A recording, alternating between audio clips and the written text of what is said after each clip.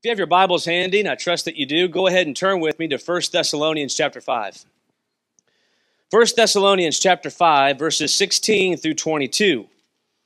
1 Thessalonians chapter 5, verses 16 through 22. As you're turning there, I will just say this in the beginning, that all over America, churches are being planted.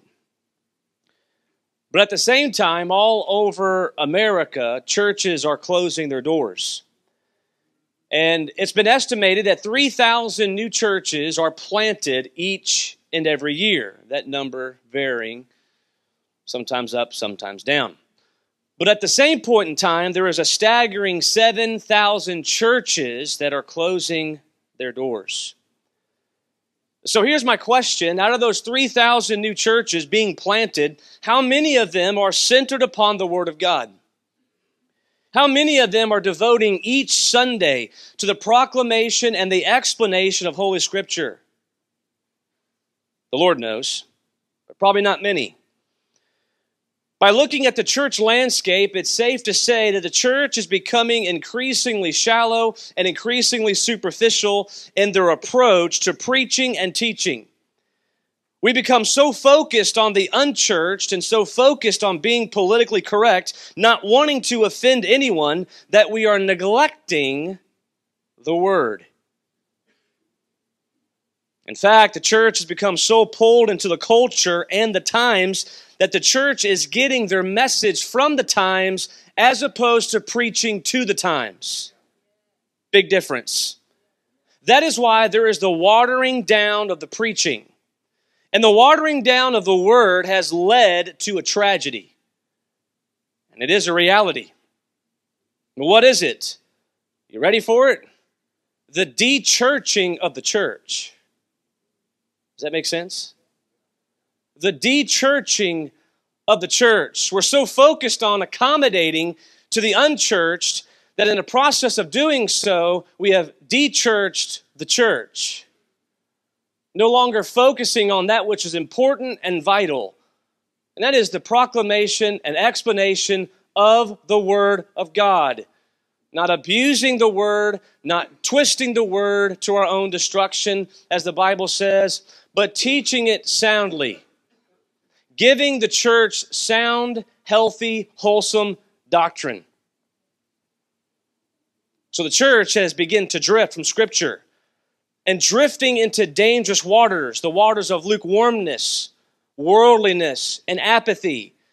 So the church, how I see it, needs to be pulled back into the dock of truth. So beginning this Lord's Day, we are going to start our journey in a new series I've entitled 7 Survival Commands.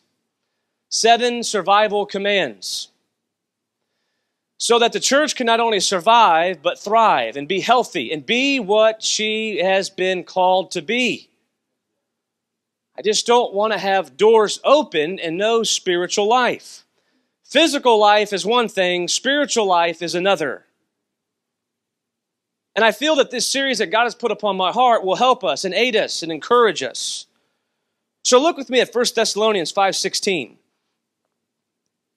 And we'll conclude at verse 22.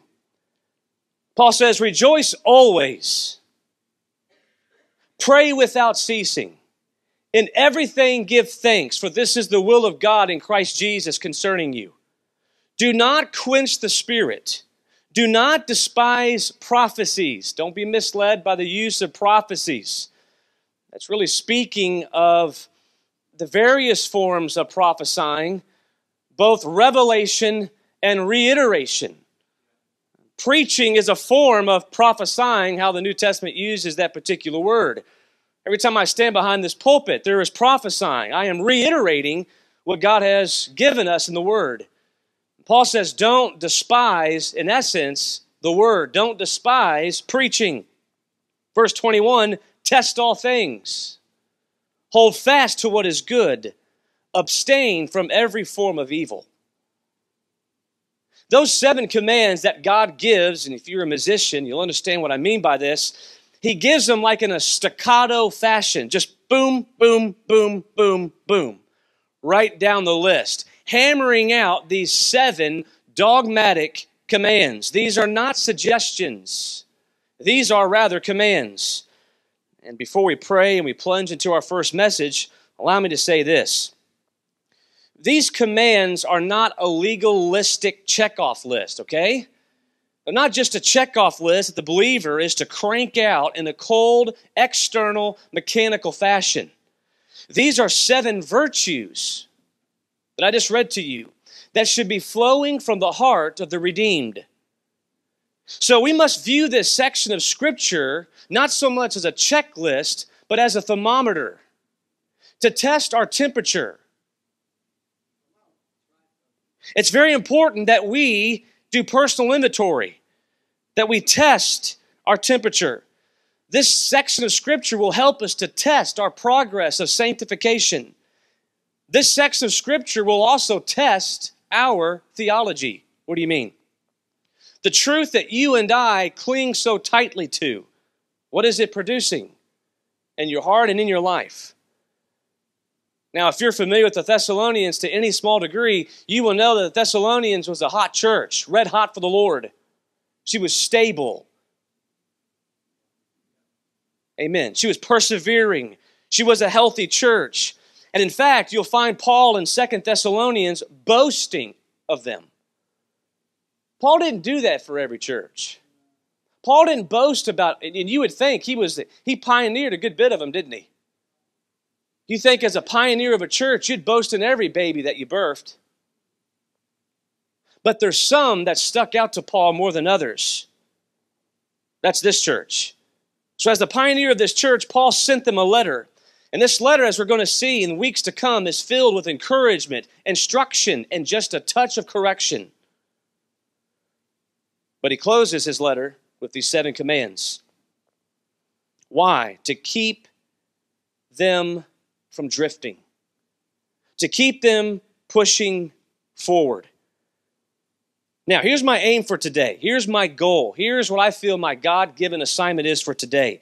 As I prayed and I wrestled with God, and as I tried to jot down all the thoughts that I had, and I try to organize them, where to begin, where to start, and how to end. That's important. As a minister, it is. It's important. And my aim, how I feel, is that we're going to, first and foremost, we're going to look in chapter 1 of 1 Thessalonians to see what a New Testament church looks like. Because I think we have to start there. Before I say, hey, we need to survive and thrive as a church. Survive under what condition? Survive doing what? You follow my train of thought, what I'm trying to say. I don't doubt your ability to understand, but mine to communicate it. Because it may be clear here for me, but it may be fog down there. Okay? So what kind of environment do we need to survive in and to thrive? So in order to know all that, we got to know what the church is supposed to look like. Not comparing ourselves with the church that we grew up in. Hello? Not comparing ourselves with this church or that church or whatever church has got the hottest fad, getting the greatest results at the moment. That's fine and good, and I'm sure a lot of kingdom work is being done. But the assignment of any God-given pastor is to go first and foremost to the beginning. To go to our roots.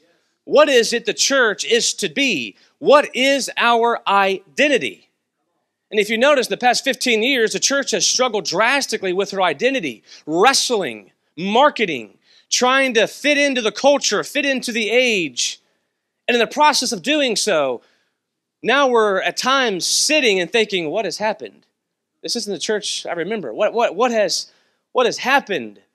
Could it be the process of the de-churching of the church? I couldn't help but as I began to look through the scriptures myself as to what the church is to look like, I couldn't help but think of Revelation 2:5. Remember therefore from where you have fallen. Repent and do the first works, or else I will come to you quickly and remove your lampstand from its place, unless you repent. Remember therefore from where you have fallen. I'm not saying every church falls into this category. But if we follow the teachings of the Lord Jesus Christ, even what he echoed in Matthew 24, and even what the prophets and even what the apostles had prophesied, they prophesied that there would come a time there would come a season of time when the church would begin to apostatize and drift away. That's why pastors must make it their God-given duty to keep the church anchored where she belongs, and that's in the dock of truth. Let's pray and ask God's blessing as we minister a message entitled, The Ideal Church. The Ideal Church. Father, we come to you, and Father, I come to you in need. Father, I need you to help me. Father, I need your grace and your Holy Spirit at this time to guard my mind, Father. Guard my mind, Father, and help me to speak the things that you would have me to speak, the things that will be beneficial and profitable for us all to hear, Father. And Lord, you see how my heart is full, and you see all the thoughts that are in my mind, Father. So, Lord, I pray that you would help me, Lord. Lord, that your words would come to me on a Holy Spirit conveyor belt, Lord. Lord, on what you want me to speak. Because, Lord, these are your sheep. You are the shepherd of this church. I am merely an under-shepherd. I am merely a busboy. Nothing more and nothing less, Lord. Just to deliver your word. So, Lord, help me, Lord. And guard us from error. Help us to speak truth so that our inner man can be strengthened at this time by power of the Holy Spirit. In Jesus' name, amen and amen. I entitled this message, The Ideal Church, because every single one of you have a thing in your mind that says, I think this is the ideal church, and you have your criteria. Every one of us have our own ideology on what the church is to look like, how the people are to dress, how the pastor is to preach. We all have our own ideologies. Some of those are from tradition, some of those are good, some of them are bad and they're wrong. And I'm not here to put a finger on, hey, that's wrong, this is wrong, and I'm a know-it-all. I'm here to simply point you to the Scripture and let the Bible speak. If you wonder, why does this guy use so much Scripture? Because that's all I know what to do. I don't have anything else to say. I don't know anything. I don't know anything. So I go to the book that knows it all, and I do my best with the Holy Spirit to untangle things and give them to you. And try not to mess that up in the process. And you get one shot. You don't get a do-over on the message. Wish you did. But you don't. One shot out the gate. Here we go. So what is the ideal church? Right now, I've said that 3 times. I'm sure in your mind you're already getting a list together. On what it is to look like, how it's to feel, how the lights are to be, how the songs are to be, the tempo is to be. You all got your own ideologies. We all do. Every single one of us, myself included. What does the book say? Not the Assemblies of God, the Church of God, the Foursquare, the Methodist. What's the book say? What's the Word say? The Holy Bible, what's it say? Good starting point is Jesus, he had a lot to say about the church, didn't he? First he said, I'm going to build it. Amen. I love it. He says, I'm going to build it. I'm the chief architect. I am going to build the church. And I love that emphatic, I will build my church. What a promise. So Jesus knows in his mind, I know what my church is to look like. I know what it's to sound like. And I know what our ministries are to be and what our functions are to be. And if you get in line with my blueprints, I will anoint you, I will help you, I will strengthen you, and I will guide you into all truth. Because do you know how bad he wants to build the church? Man, he's up in heaven thinking like, come on, no, I got to let you a book. No, I'm not saying there's not room for opinions and all that, but you just can't drift too far now. There's things that you got to be close-fisted with, okay? Like, sorry, not bending. Sorry, not happening. And there's other things you can be open-handed with. That you say, that's fine. That's okay. But that's not. You know, Jesus has those things. He has those criteria. Those things that are close-fisted and those that are open-hand. But Jesus says, I'm going to build my church. How many know that in Acts chapter 2, something powerful happened? What was it? The Spirit came down and what happened? Life happened. Just like when God was forming man in the beginning, just out of dust. And there was a form there, but no life. And then God breathed. And what happened? He became a what? A living soul.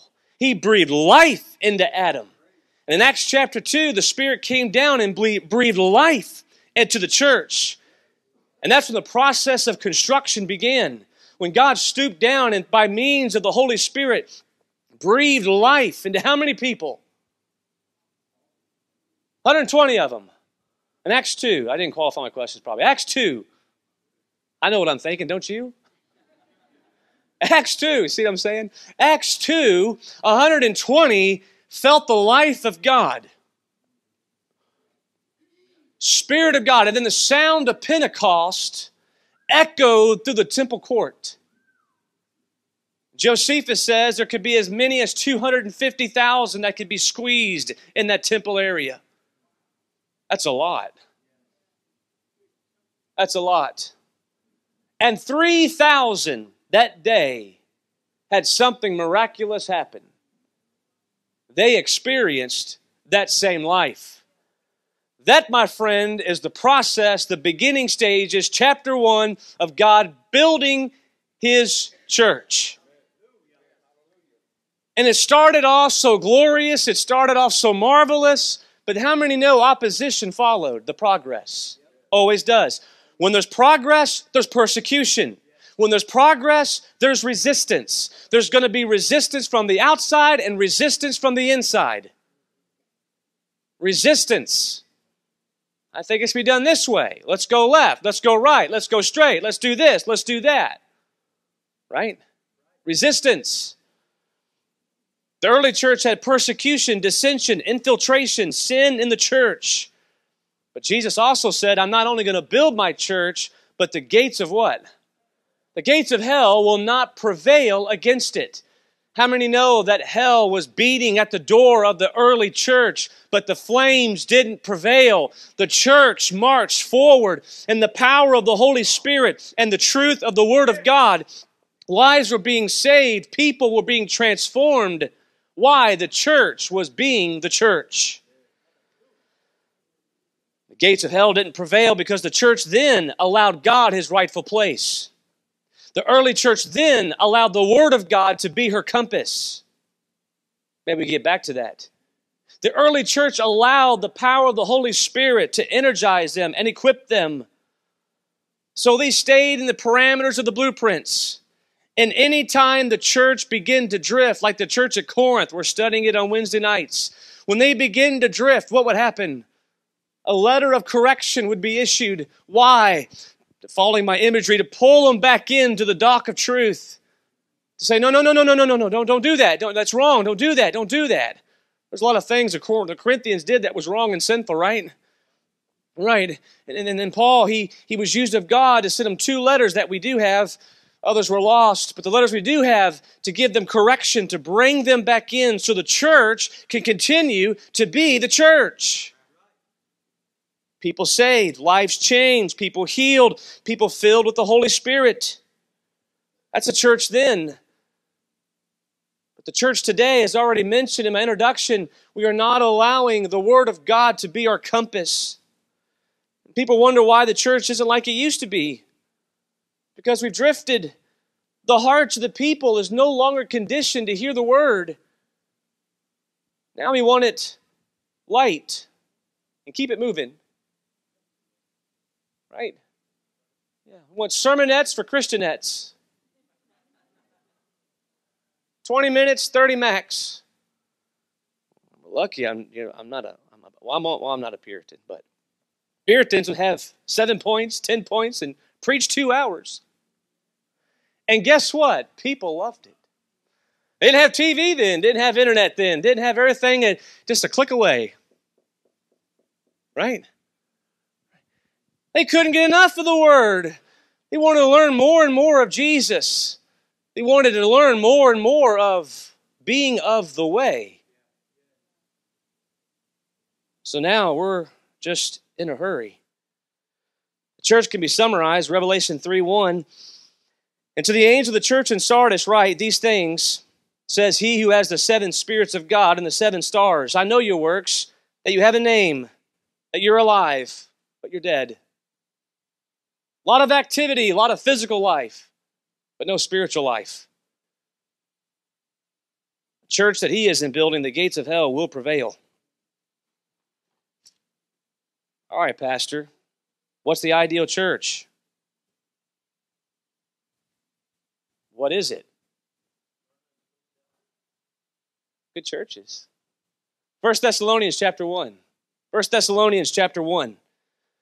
Now, we don't have time to go through the entirety of this, but I simply just want to make a little pit stop at each verse, pull out a characteristic, something to hang in our spirits like, man, yeah. It's going to seem so obvious, so elementary, so fundamental. But sometimes it's good to get back to the fundamentals, isn't it? Absolutely. Like Vince Lombardi with the Packers. Was it his second year as a coach he did this? Keith, was it second year? Yeah, the first year was a total flop with the Packers. Flop.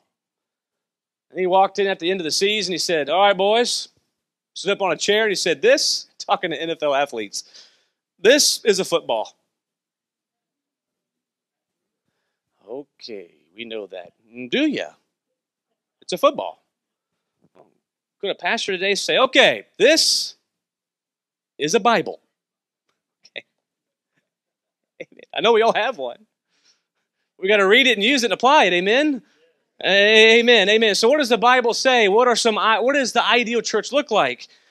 1 Thessalonians 1:1. Paul, Silas, and Timothy to the church of the Thessalonians, in God the Father and in the Lord Jesus Christ. There's the first mark of an ideal church. You know what it is? A saved church. Notice what it says. Where are these Thessalonians? They are where? In. Thank you. They are in God the Father and in the Lord Jesus Christ. I love the double emphasis. Don't have time to explain. But there's in God the Father, in the Lord Jesus Christ. Not everybody is in God and in Christ. Some are in Adam and some are in Christ. Paul says the ideal church, here's the ideal church, be saved. Amen. Be in Christ. The church is the ecclesia. We are the called out ones who have been called out of darkness and into the glorious light. The ideal church is to have a church that's filled with everybody that's born again and washed in the blood.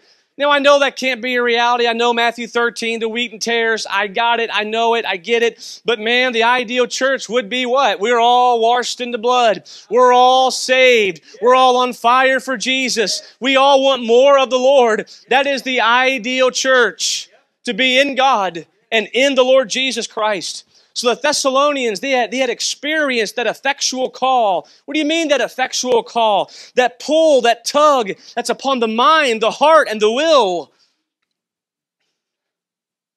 Amen. I was talking to Doc Stone just last night and just speaking with him, I was reminded, I'm sure Adam, you'd remember this, when he shared his testimony on how he became a Christian. It was just him and the New Testament involved. That's it. He devoured the New Testament in just a week. At the end of the week, I am saved. I am born again. What happened? There was an effectual call. There was something pulling at the intellect that stirred the emotions, that pulled the will. It says, I want Jesus. And guess what? Jesus says, I want you too. Guess what? Saved. Charles Haddon Spurgeon, the Prince of Preachers, was trying to get home. It was snowing like crazy. So he stopped to get some rest from the storm, and he walked into a little Methodist church. It was snowing so bad, even the pastor couldn't get there. So there was a guy who, in Spurgeon, described him as just a simple layman. He wasn't called in the fivefold. He was just a simple layman. But the people insisted, hey, we need a word. So he got up there, and he kind of thumbed through his Bible. He didn't know what he was doing. This is Spurgeon's explanation on it. And the man simply said, look and live. He says, I'm talking to you, young man. Look and live. And Spurgeon said, my heart was smitten. And again, this is Spurgeon talking. He was the one that was there. And he said, the guy wasn't even called. He's just a simple layman. But the Word, and the Spirit, he says, my heart was smitten. Do you remember that day when your heart was smitten? Do you remember that day when you're like, Paul, O wretched man that I am? That's the ideal church. Those who are aware of their depravity and they are aware of the glorious majesty of the world's Redeemer. That is an ideal church. We gathered in as depraved people, but have been touched by the grace of God, and we have the Spirit of God, and we are a saved church, and we get the privilege to stand in a sanctuary, to lift our voices, and to give Him praise, glory, and honor for such a great salvation. Honey, I'm here to tell you, you don't outgrow that. You don't outgrow that. That desire to come into the house and say, thank God I'm a new creation. Old things have passed away. Thank God I'm not going to a devil's hell. Thank God I'm going to heaven. Thank God He saved me. Thank God He pulled at the strings of my heart. He smit me. We need more of that. You got people just kind of moseying down to the altar. I'll make a decision. Yes, I'll accept Him. What? It should be, Lord, will you accept me? Not this, well, Lord, I accept you. This holy, majestic, divine being, I accept you. And God's like, oh, thanks. Appreciate that. Lord, will you accept me? And those are the words that will flow off the lips of a heart that's been smitten. The Thessalonians were smitten. And Paul says, you're in God and you're in the Lord Jesus Christ. Acts 2:37 says this. Acts 2:37. Now when they heard this, they were pricked in their heart. There it is, smitten. Like a sword. That's the word of God, though, isn't it? It's like a sword, right? It penetrates. And said unto Peter and to the rest of the apostles, men and brethren, what shall we do? And Peter says, repent. So notice when the word was proclaimed, their hearts were smitten, and the response was this, what am I to do? I don't know what to do. All I know is I've been exposed for what I am, and this ain't going to work. This ain't going to work. Peter told him what will work. You know what that is? Jesus Christ. Jesus Christ. Look at verse 2 now, 1 Thessalonians 1 and 2. Paul says, we give thanks to God always for you all, making mention of you in our prayers. The ideal church. You're thankful for it. Isn't that what Paul said? He said, we give thanks to God always for you all. Paul says, I thank God. I thank God for the Thessalonians. I thank God for that church. It's a good place to be, isn't it? Be thankful for your church. Amen. The ideal church, you're thankful for it. You know why? Because you know it's a rare thing. Yes or no? It's a rare thing. If you took a poll, tell how many people who go from church to church and say, I still haven't found what I'm looking for. I don't know. And there's some that just settle. But you know what? God is faithful, isn't He? He's faithful not just to build the ideal church. He's faithful to lead that heart that is thirsting and longing for truth. So Paul says, we give thanks to God always for you, making mention of you in our prayers. Verse 3 says this, Thessalonians 1 and 3, remembering without ceasing your work of faith, labor of love, patience of hope in our Lord Jesus Christ in the sight of God our Father. What's an ideal church? A saved church.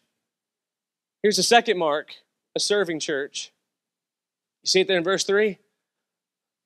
Remembering without ceasing your what? Work of faith, labor of love, patience of hope. Faith, love, hope, the Christian triad. So verse 3 tells us that they were truly in God and they were truly in the Lord Jesus Christ. Why? Because their faith worked. Their faith produced something. Yes, we're saved by faith alone, through grace alone, in Christ alone, but saving faith never stands alone. Work of faith, a faith that works, A faith that's here, and I know I've said this before, but let me say it again because I must say it. Faith is not something you can manufacture on your own. Some say, well, right now you're exhibiting faith. You're sitting on that pew. That's faith. When you open that Coke can, you take a drink. That's faith. You don't really know that's Coke in that can. Some will say, oh, that's faith when you got on that airplane and flew from that destination to that destination. That's faith. No, that's not. That's mathematical probability. Mathematical probability is if I sit down, it won't break. Mathematical probability is if I get on this bird in the sky, I'm going to make it. Mathematical probability, if I open this Coke and drink it, I'm going to be just fine and probably get another one. But faith, the ability to believe in God for your salvation, but yet we can't believe Him for other things. It's amazing. That, my friend, is supernatural. That is a faith that works. That is a faith that is given and granted by God. A faith that works. And a faith that works will not only save you, but it will lead you into serving. Serving, absolutely. And then he adds labor of love, patience of hope in our Lord Jesus Christ. I wish I had time to articulate all these, but I don't. Time's already getting away from me. But again, this is just the purpose of this message is big picture.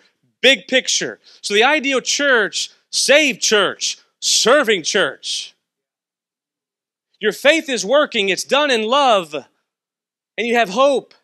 Well, what does all that mean? Well, I've heard it said this way. Faith looks back at the crucified Savior. Love looks up at the crowned Savior. And hope looks forward to the coming Savior. Thessalonians had all that going. Engaged in Christian service. Because their faith was not static. It wasn't stale. It was active. It was energized by the Spirit of God. Guided by the Word of God. Okay, now look at verse 5. 1 Thessalonians 1 and 5. I love this. Paul says, for our gospel. So the ideal church, saved and serving. For our gospel didn't come to you in word only, but in power and in the Holy Spirit and in much conviction. That's been better translated, conviction. Much conviction. As you know what kind of men we were among you for your sake. Real simple here. Here is the tool to build the church. Did you catch it? For our gospel did not come to you in word only. So Paul says the tool that builds the church is the proclamation of the Word of God. Did you catch that? For there to be a saved church, a church that's serving, a church that knows her boundaries, you've got to be instructed from what? The Word. The Word. Not a workbook from Lifeway. The Word. I'm not saying the workbook from Lifeway is a bad thing. I'm sure it's got good stuff in there. Nothing wrong with that. But at the end of the day, it's the Word, isn't it? And absolutely. So Paul, he did, well, anyway, Paul, I don't want to go down that road. Paul said, here's the tool for building. It's the Word, but not the Word only. The Word preached in power, in the Holy Spirit, and in much conviction. Then he says this in verse 6. So a saved church, serving church, ideal church, you're thankful for it. The tool to build it is the Word. Now look at verse 6. 1 Thessalonians 1 and 6. And you became followers of us and of the Lord. We're just running down the chapter here. He says, you became followers of us and the Lord. Well, what is that? That's a submitted church. Hello? A submitted church. Paul says, you became followers of us and of the Lord. Now, I know for some it's confusing here. It's like, well, why did he put the Lord after the apostles? He says, you became followers of us and of the Lord. Why not? You became followers of the Lord and us. Why that particular order? For this reason. Paul says, you submitted to the leadership that God put in your life, and you followed not only our teaching, but you followed our life. You followed our example. Remember my illustration I used a long time ago, the tracing paper? Remember that? Yeah, because I'm a crummy drawer. I can't draw at all. When I was a little kid, to make mommy happy, I had to draw a pretty picture like my brother could. I would get tracing paper and I would outline that picture. Well, Paul says that's what I am. That's what I was. Just put your tracing paper of your life over mine and you'll get Jesus. So the ideal church is not only saved and serving, but has proper submission. Now, I know all these, you can preach on every one of these points. But again, this purpose of this is survey big picture before we go into chapter 5 next week. We got to see what the church is to be about first. So this is to be a submitted church. You became followers of us and of the Lord. Then he says this, having received the word in much affliction with joy of the Holy Spirit. A suffering church. Not only is a church, the ideal church, saved, serving, and rightly submitted, but the church knows how to suffer well. Having received the word in much affliction. And that is so true. The reformers used to say this. That two things will lead you to the Lord, either affliction or affection. And it's true, for some it takes a tragedy, it takes a trial. You feel so afflicted, but yet it leads you to the ultimate good, the Lord. And there's some, you're just so overwhelmed by the love of God. That's what it takes. But regardless, it's either affliction or affection. And Paul says you received the word. And when you did, persecution, the flames got turned upward. The heat was put on. But you know what? The Thessalonians did not allow the suffering to short circuit their faith or the power of God in their life. Let me be real. When we go through hard times, our faith at times seems to waver, doesn't it? Our thoughts sometimes can get in dark places, right or wrong. When suffering gets turned up, what to do, where to go, what to do. Lord, where are you, Lord? Where are you? I feel forsaken, Lord. But look at verse 7 of chapter 1.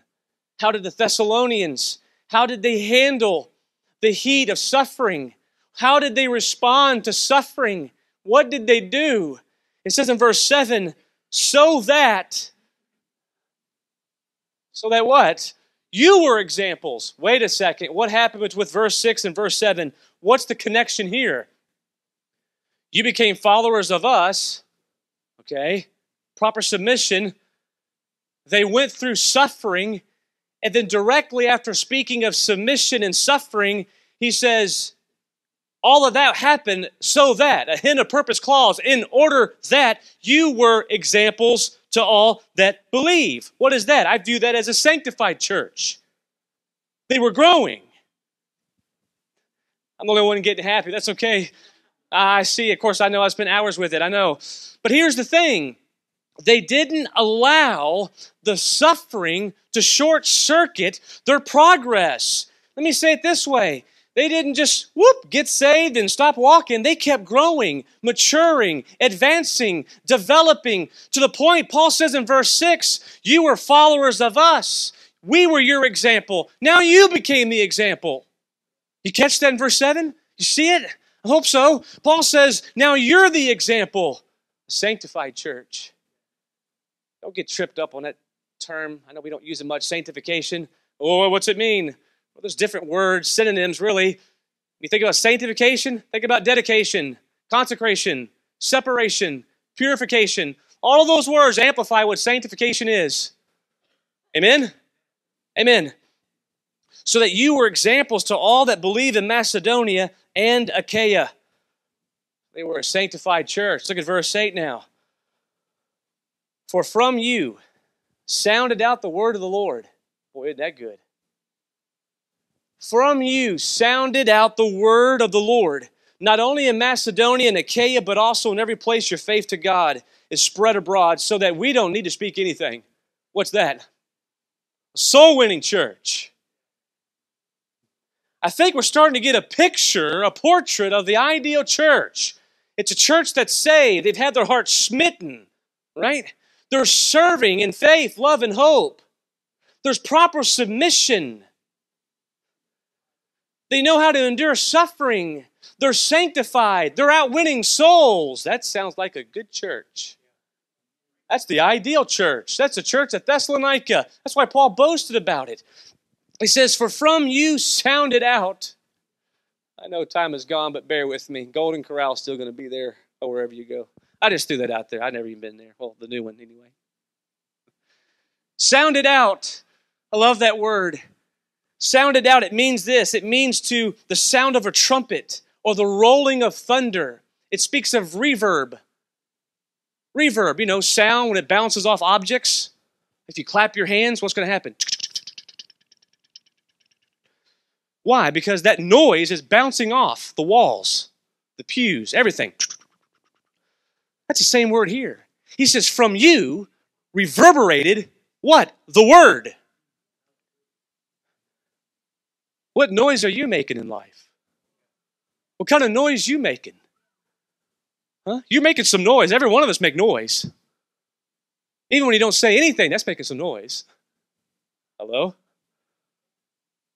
Paul says, from you, sound it out, meaning the word reverberated off the minds and the hearts of people. Boy, that's good. Sounded out the word of the Lord, not only in Macedonia and Achaia, but in every place your faith to God has spread. And Paul says, we don't need to say anything. Paul says, I don't even have to preach a sermon. You guys are doing such a good job. So the IDEO Church is a soul-winning church. And he says in verse 9, we're almost done.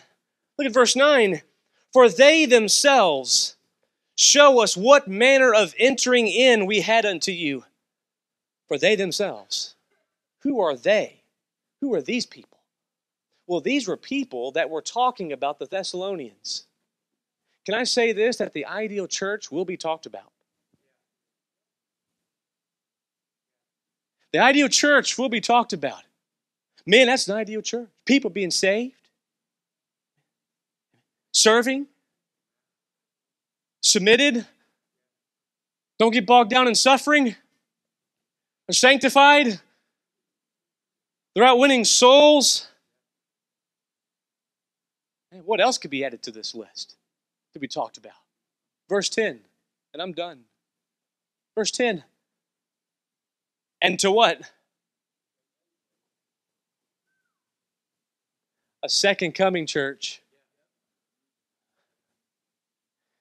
That, ladies and gentlemen, is an IDEO Church. So now I hope you see the significance of why he gave this.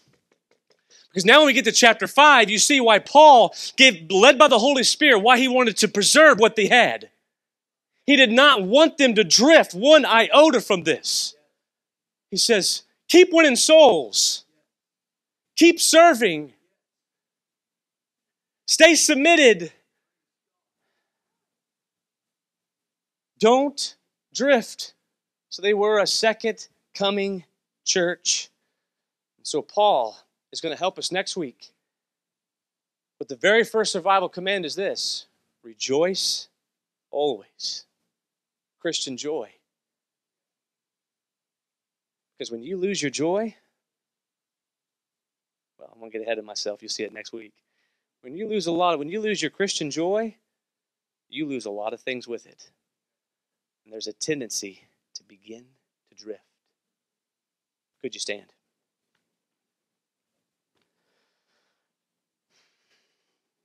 Beloved, I know I shared a lot today, but I wanted to purposely. I think it's so good to have our minds and our souls saturated with the Word, to be put in perspective what the IDEO Church is to be, what it is to look like.